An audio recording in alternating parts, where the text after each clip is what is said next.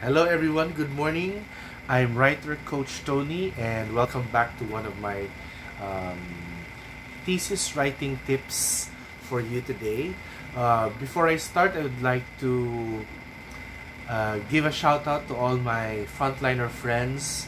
Um, Keep safe guys, and we're always praying for you every day. Um, I hope you always have the energy and the patience and the determination to face this pandemic we're confronting right now, and we're always praying for your safety every day. So today, I'm going to answer one of the questions which I picked from one of my clients, and he asked, um, how do you improve your writing skills? It's a very common question. Usually, I receive it from people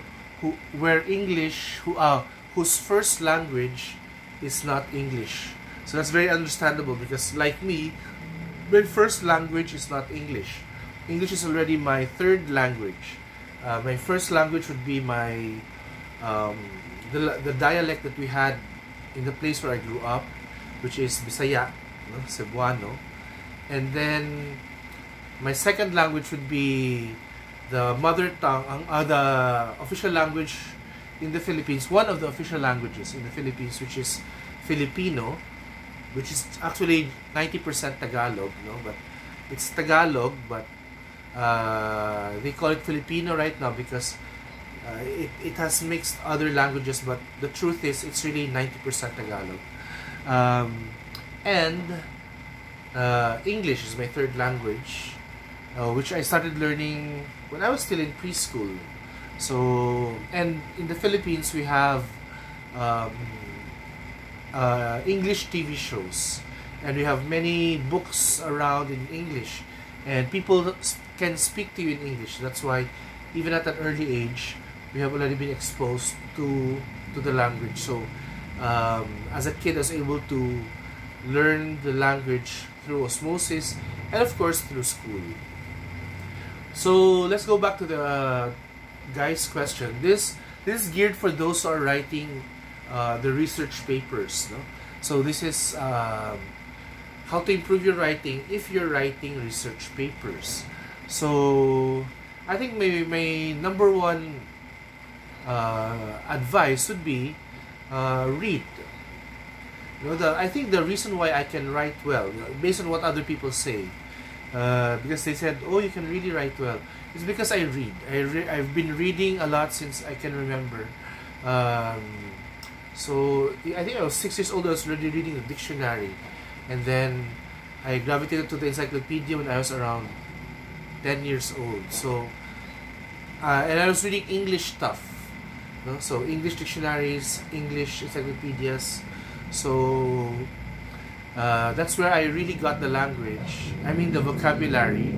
But I think I got the language. I mean the flow of the language, the ear for the language by reading literature. So up to now, I read one fiction book. So right now I'm reading Anton Chekhov, the stories of Anton Chekhov. So the English is a bit dated. It's just a translation because if you know, Anton Chekhov is a Russian playwright and short story writer. So his work was translated into English. So that's what I'm reading now. So it would be very advisable that you read fiction if you want to have an ear for the language. But if you're doing research work, then you can start reading journals, newspapers, magazines, scientific blogs, because that's where the formal aspect of the language comes from. So in other words, continue reading in the language you want to learn. So right now, I'm starting to learn Bahasa Indonesia, and I've been studying French and Spanish for 10 years now. Every day I make time to read, even for 30 minutes only, to read in that language, because that's the only way you can learn the vocabulary, how they structure the sentences. So That's very important. Okay, so read, read, read. You know, if you don't read, then I don't think you'll develop a great proficiency for writing. Otherwise, you'll be writing at maybe at a certain level, capable level, but not as, you know, fluid as you want to. If you really want to improve your writing. Why is it important? Because it builds your vocabulary. You learn why certain words are used here and not this word. So you'll learn the nuances of the English language. And then you'll also observe sentence construction.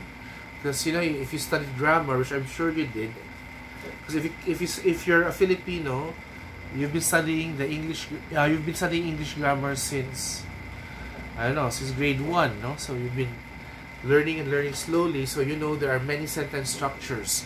So there are many ways to express yourself without following the subject-verb flow. No, you can start with the verb first and then go with the. But I mean, you can jumble the sentence and still be understood.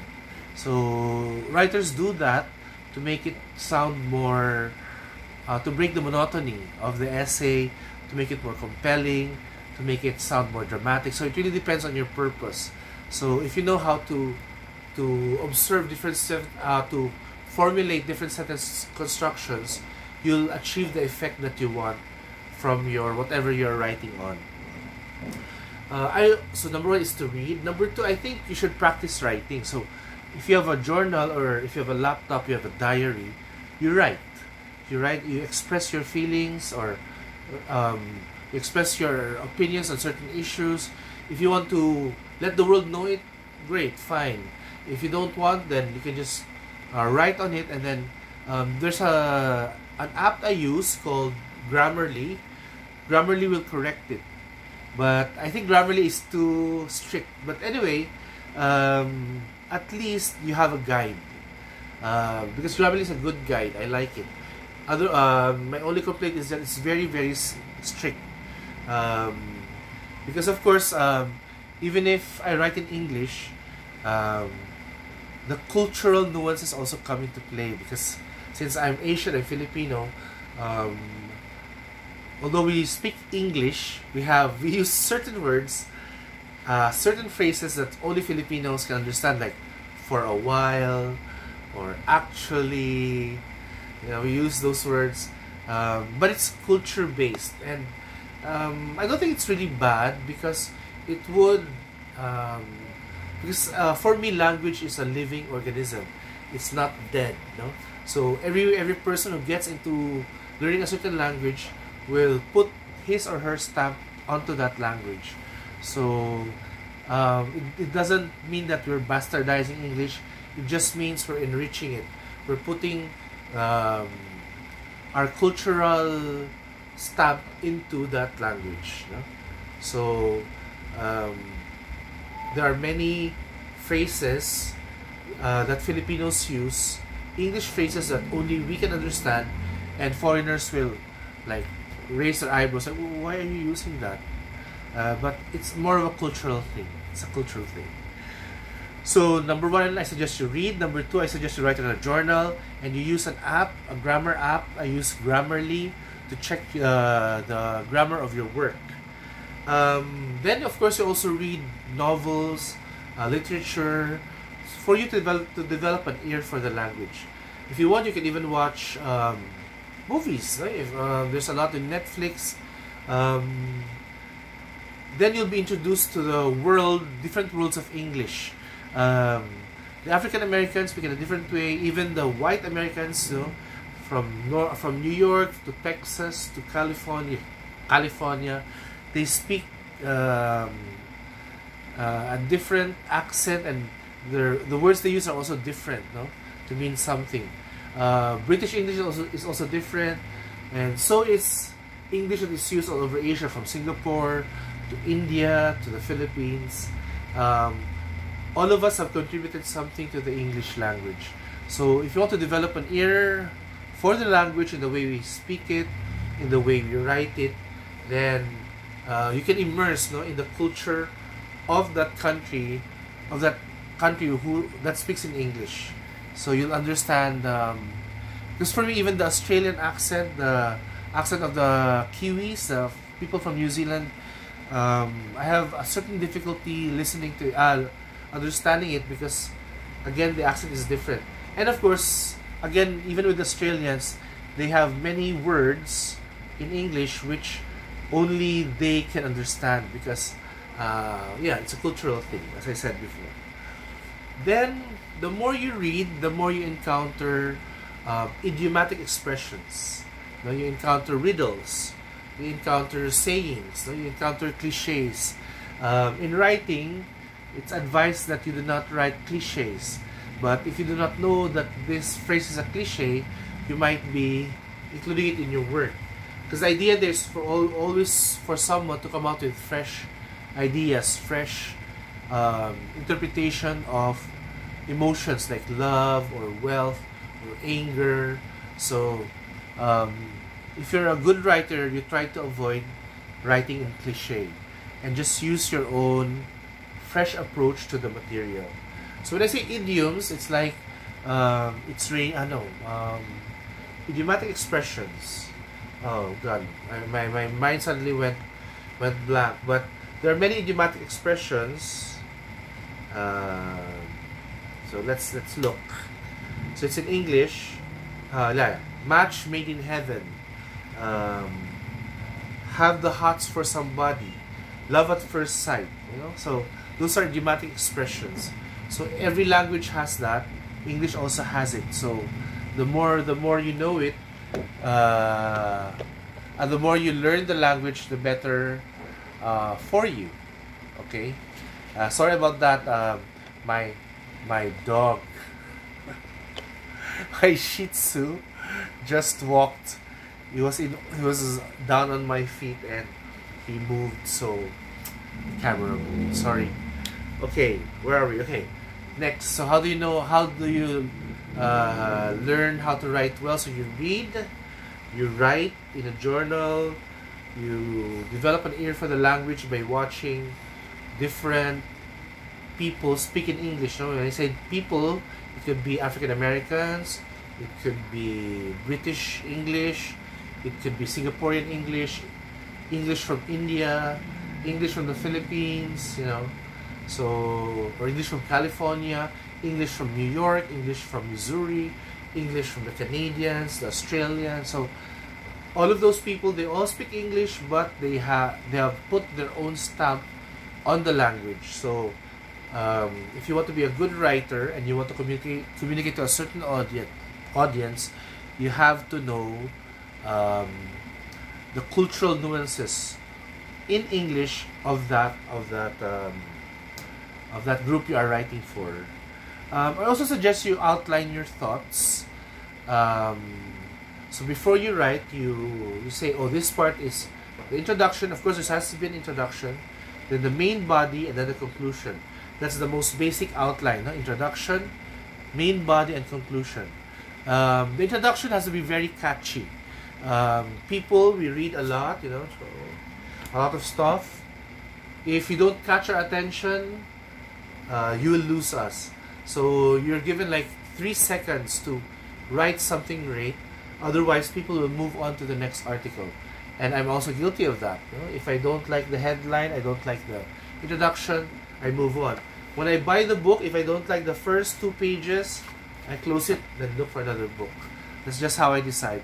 It's just I'm just exercising my right as a consumer because I'm going to buy the book. So I might as well see if I enjoy the first 2 pages. So the introduction part, if you're writing anything, is very, very important. The main body, that's where you outline your thoughts. So there is coherence. Coherence means you're not flying in all directions. So if you're talking, it's just like color coordinating everything. So you put all reds here, you put all blues here, you put all yellows here, so that when the reader reads your work, he can see the flow. So it has to be coherent. Concise is the next one. It has to be don't make it too long, because as I said, people have no patience, especially now. So that's be direct to the point, well written, and as compelling as you can make it to be, because you want to. So your introduction has latched onto their interest. Your goal now is for you to express your ideas to them if you're presenting an argument.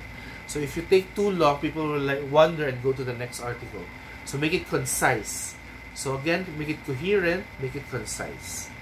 And then of course you go to the conclusion part. So it can be just 2 to 3 sentences, or maybe 5 paragraph, to just conclude your main point, what you just said, and then to drive in again your main point of your article or whatever you are writing. And finally, I think it would be best if you can find a mentor, someone who can edit your work, someone you can trust, someone who will not destroy you, someone who will build your confidence in writing English. I did have many mentors. I was very lucky. I had many teachers in school who helped me, and then when I started working, I also met a lot of editors who would give me advice. So always remember that their advice is not personal. It's not about you. It's about your work. So the goal is for your work to look great. It's not that they're not criticizing you as a person, they're criticizing your work. So I learned that early on. So even if they criticize it, sometimes I get pissed off. I just think, okay, they're trying to improve your work. They're not criticizing you as a person. So with that, I hope you learned something from me today on my tips on how to improve your writing skills. Please subscribe to my Facebook, my Twitter, my Instagram, and please subscribe to my channel. Thank you very much. Till my next vlog on writing tips. See you. Take care, everyone.